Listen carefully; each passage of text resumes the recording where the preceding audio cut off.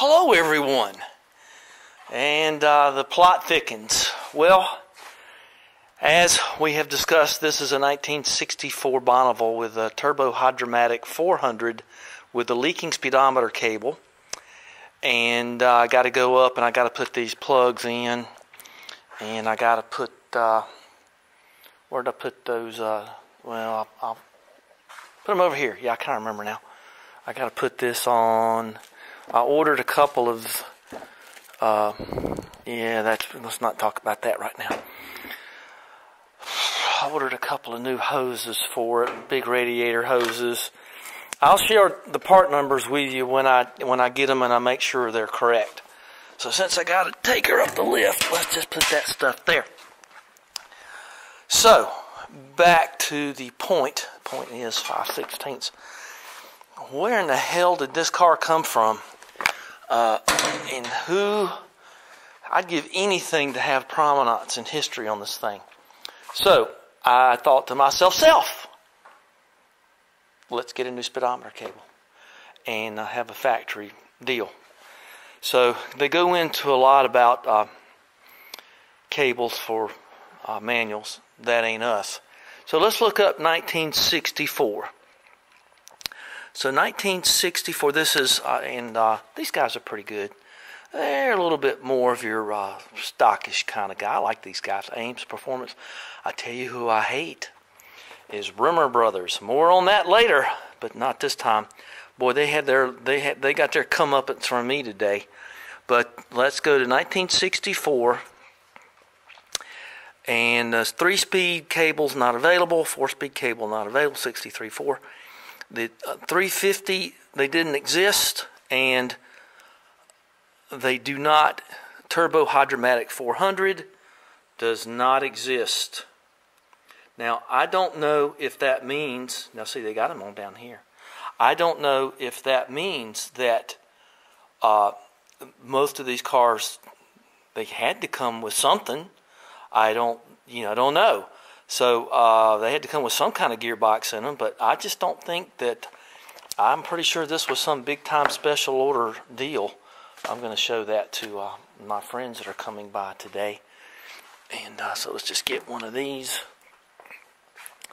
and put it there, and there you go. So we're going to be taking her up. We're going to be getting some more water in it since I can't get hoses for a couple of days.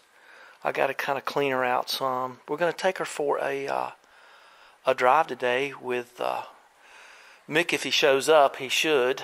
And let's talk about this. So you got your Edelbrock. You got to be able to do your idle circuit adjustment with a. I think I put it over here because I thought I was through with it. I am not. You've got to do your idle adjustment with a tachometer. I have one. She has to be fully warmed up. And so you ask yourself, when they say must be tuned with air cleaner on it. Well, with a little air cleaner, fine. So what does a guy do who's got this particular air cleaner, and he's going to go away from this one? Luckily, I can use that on this car. And so he's going away from the 1099 filter to this thing. Well, this is what you do. You just turn it sideways, okay? And then you get the same effect. Hopefully, make sure it doesn't bind up your throttle cables or nothing. And then you can get to your idle screws. The other thing about this, when it comes to you, is that it doesn't necessarily come with gaskets. I think I'm going to leave that right there for now.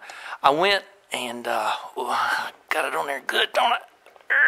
Let's see if I can get that off. There is no gasket for. Holy cats! I don't know my own strength, do I? I don't think I put any Loctite on that. Good grief. What was I thinking? There we go.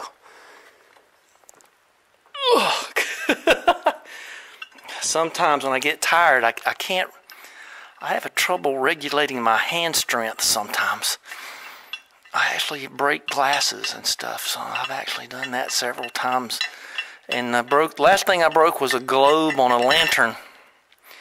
So go to your carburetor kit and find you a little washer, because it does not come with one in that particular circumstance.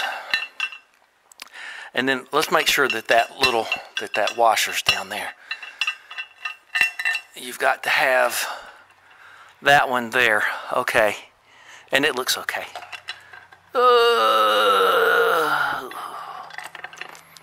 So just put that on there because your draw is going to be different on your air thing. So just put that there, and the air don't matter where it goes as long as you remember that air is a liquid, or more, acts like a liquid at least. So my other things are, let's see, I got to fix the speedometer cable. The other problem I have is that my distributor is a gear wrong apparently, because she's timed about right, and you can tell that the vacuum advance unit is going right to the intake manifold, leaving you about this much space. So later today, after the test drive and all, I'm going to rotate my distributor one gear, and that should give me what I need. I'm not going to go into that. Okay, you know where you are. You know how to use whiteout and make marks. But I got to put this hose on to do that. This may help us on our system of cable here.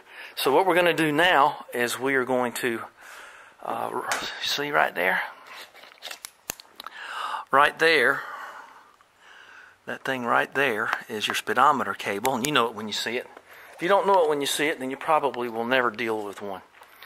So let's get Pandora going and hope that it doesn't rain, because I just did round up. Because I believe there may be some footage later today of my gravel being spread. So I hope that that's the case. Oh, come on. Finally. All right. I might have a little burn pile. If it rains, I'll probably do some burn pile work too. Okay, but let's get this thing in the air.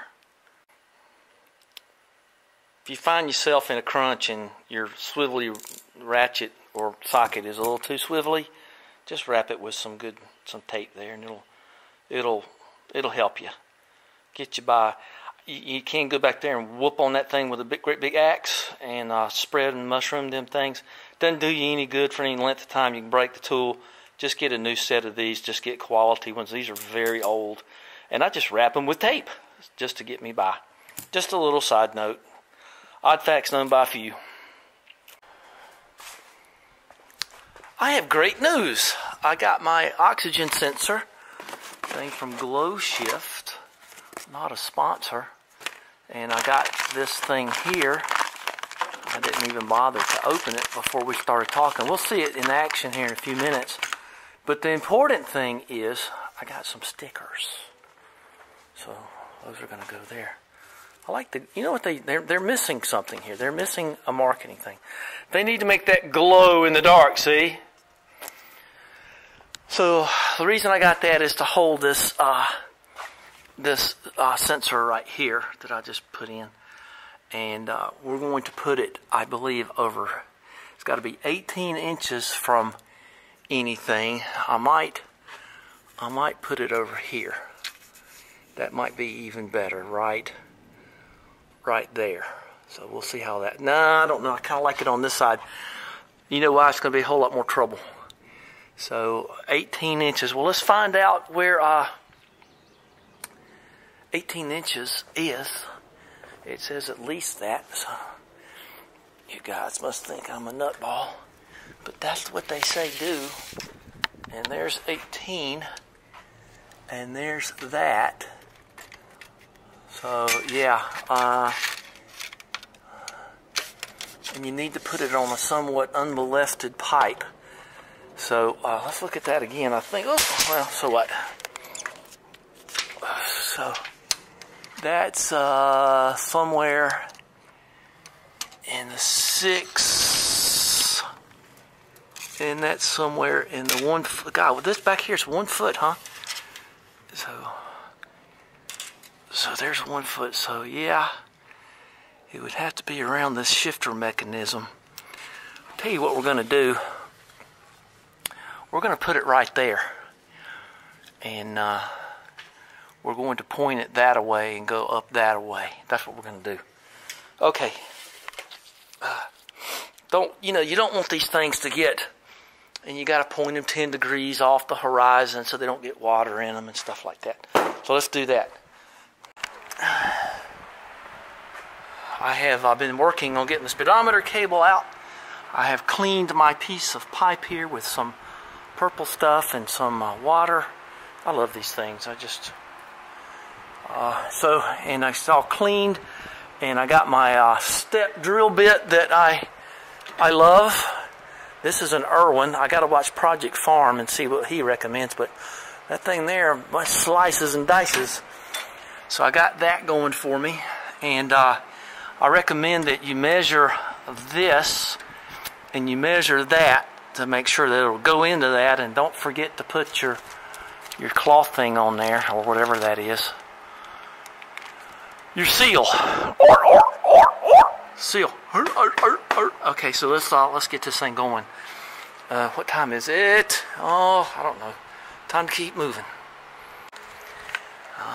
Your results may vary, but I just measured that, and it's 7/8. It is not 13/16. Dadgummit. You've got to watch things like that, so get your micrometer there, and you will see that I am measuring that very carefully, because you're going to spend a lot of time futzing around with this thing. And that is 7/8. That is not going to go into that, I'm telling you, because 13/16 is not 7/8. 7/8 is about that much bigger. You'd be working at that a while. I don't know. Did they make... yeah, that aggravates you after a while. So, blow it out your bung hole there, I guess. I don't know. Well, let me double check that, and I'll see what I can do. It's just one more step up. It's not big, but it's big when you're trying to get it in there. Y'all know the feeling. So the other thing you've got to be mindful of is wear safety glasses, because this thing here spits out some shards. So what's your problem there? Well, you're going to come out this side if you're not careful. This is a exactly 2-inch pipe, and I made it by just a couple of millimeters. So I guess I could get the tripod and try this thing. So would you do it this way? I think that way. Let's just slip it on there. Let's see, you just slip it on there. Okay. Need 2 hands to handle the whopper here. Oh, okay, now let's just, I think that's enough for me to, I don't want to force this thing too much, so I know I don't have my pad on there yet, but we're just dry fitting.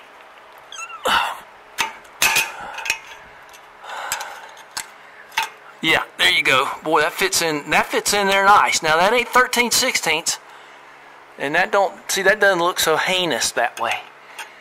Okay. I didn't know this was going to turn into this, because I wasn't expecting this thing for several days. Be sure and get your Loctite out for your bolts here. Alright, so let's get it off and put the Wonder Pad on there. Which way does it go? Oh, I guess it goes, I don't know. I guess you want the... Maybe they're both metal. So I would imagine you would want the metal side against the exhaust pipe. But that's just a guess on my part. Do they tell you? 13/16. See? I got it 10% as I could. Remove the backing from the gas. Fix the gasket to the pipe, making sure to line up the holes. Well, yeah, that's helpful. I think I would want the metal part to go there. Almost anything's better than welding. I love welding, don't get me wrong, but you end up with all kind of problems and stuff. And this is somewhat removable, and I'm sure you could put a plug in it and whatever you want to do. So let's get. What is this? What is this like when you Alright guys, let's just get rid of that. So, is it, I don't know what it is on that side. Boy, that's some kind of goopy goo. I'm sure it's some kind of heinous chemical. So I might want to wear gloves, but I think I'm going to stick this on the inside of this thing and then clip it on there. Let's see how that does. Alright. Well, you can't mess with this stuff too much because it cracks. So I'm going to have to put it the metal side toward this thing. And as you can tell, you got to cut some of this off because you're going to interfere with this stuff. And I'm going to put a little bit of the super glue on there and kind of make sure it seals up pretty good. It's a pretty nice weld. Wish I could weld like that. And I'm going to pack it with that stuff, and then going to get that piece of material and then cut it and fit it that way. That's all I can think to do. That's about all you can do. It's turned into a big Magilla. So if you're going to use some paste, make sure not to get it on the sensor or where it can get on the sensor, because it will... sensors are sensitive. You got to watch that about sensors. So let's get that in there. See, I had to cut it a little bit. Now, when I cut this stuff, it's fibrous actually. Things that cut, it's fibrous actually. So I think that's going to be okay. That far downstream, I would think. More than 18 inches, as we well know. Starting to think that welding may work out. I'm going to get a plug as an alignment pin, because you can't really tell because this is so thick that you don't know where the hell you are. So see if you can find yourself a plug and use that to help align everything. Do not use this for anything. Do not use that for anything but what it is intended for. Certainly not for an alignment pin. And that does seem to want to thread all the way through. So, wow, what a pain. Welding may be a good idea. Who knows? So I've got that pin in as far as I can get. I can get it a little further. And then I got these kind of vice grips. This is no small task. These vice grips. What did... I heard Musty once saying, is there anything they can't do? So in this case, you need something to hold all that, because you got all this stuff to do. So let's see if I can get this. I didn't come down here to do this at all. And welcome to car restoration. Yeah, that's the way it goes. This is a lot like, spending, oh, it's going to take 5 minutes to put those stickers on. Nah, that was actually a thing that happened to me. Now, you got to alternate these things, man, and that thing ain't going to tighten up all the way on there, and that's a 2-inch clamp and 2-inch pipe, and it's supposed to go up to something bigger than that. I don't know what, but anyway, it's good enough. Now, I was going back and forth on these, and I got my Loctite on this. Don't put Loctite on your sensor thing, and I could feel that lip of this bong crunch into I'm glad the music stopped. Crunch into the pipe here. So let's not break the lens of the camera with the wrench. And so you got to get yourself a plug. Fortunately, these aren't the tapered honky mofos. These are, I think so. Oh, that's outside. This is taking infinitely longer than I imagined. It is harder than you think, and if you don't have this alignment pin thing plug, you're going to be unhappy. I would imagine you got to come back down here and tighten this thing a few times. So let's when you grab these things, grab them with care. Don't smack nothing around. And you just try to, do the best you can. And there you go. Now, I got it up a couple of degrees. That's the best I could do with the drill that I had. And I do happen to have this tool. Now I could just put a 22 millimeter wrench on it and all of that good stuff. And you know what? And I've got a 22 millimeter wrench sitting there, but that just ain't no fun. You can get your socket here. Oh, let's not use that one. Let's use one that has a sole, and that would be this one.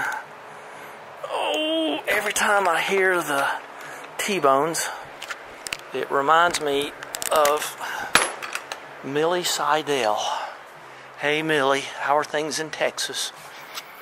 Okay, I don't know why that is, but it just reminds me of her. Alright, so this thing, I just want to use it because I've never used it. And all you want to do is just be ever so gentle. This is a pretty good, thank you again, Mick, for this wonderful thing. And then you just sort of, don't connect it till you got it tight, okay? Alright. And then you'll feel it kind of crush. I think that feels better than just using a wrench that can slip off and damage your being. Now you can't have any air leaks here, and I believe that is crushed. I actually saw it crush. So there's the tool of the day.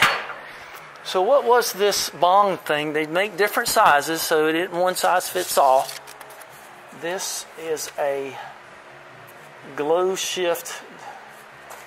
Can't show you that stuff, but it's a GS BRK 02-175, 1 3/4 to 2 inch. So, it does not go bigger than 2 inch. So 2 inch was its limit, but the next one it starts at a funky size, a different size. It goes from like 2 1/4. So I couldn't use that for sure. And so I would say that is a definite go.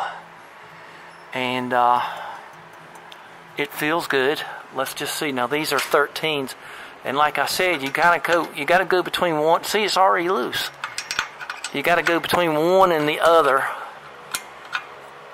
And I believe that this is going to be good enough for what I'm doing here. Wow. See, one of them's tighter than the other. Oh, it's spinning over here, you big dummy.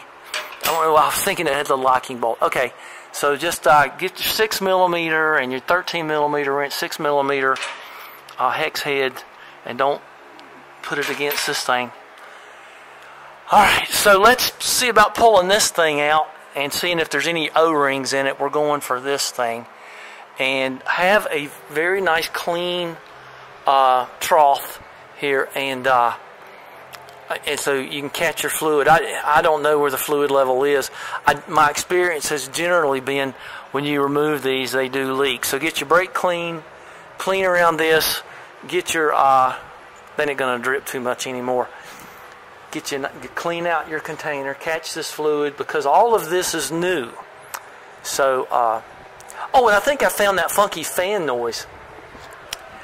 I think that it was this transmission line just sort of dancing against the end of the fan, actually. So, I just laced it down to the other one, and that ought to stop any vibratory annoyances. And that's not hitting really. You can make it hit, but that's spring loaded because of the can you see them? They're the rubber pipes that go to the radiator. Okay, fine. So let's put the wrench on, the hex wrench on the other end, and double check these things. And that's about as good as that's going to get. So I got 4 inches of exhaust here. Now they say you probably should pull down your exhaust, and I could have probably done this easier, but I just didn't know, and I'm not pulling the exhaust stuff down on this anymore unless I have to. Alright, well, we might have 2 visitors today.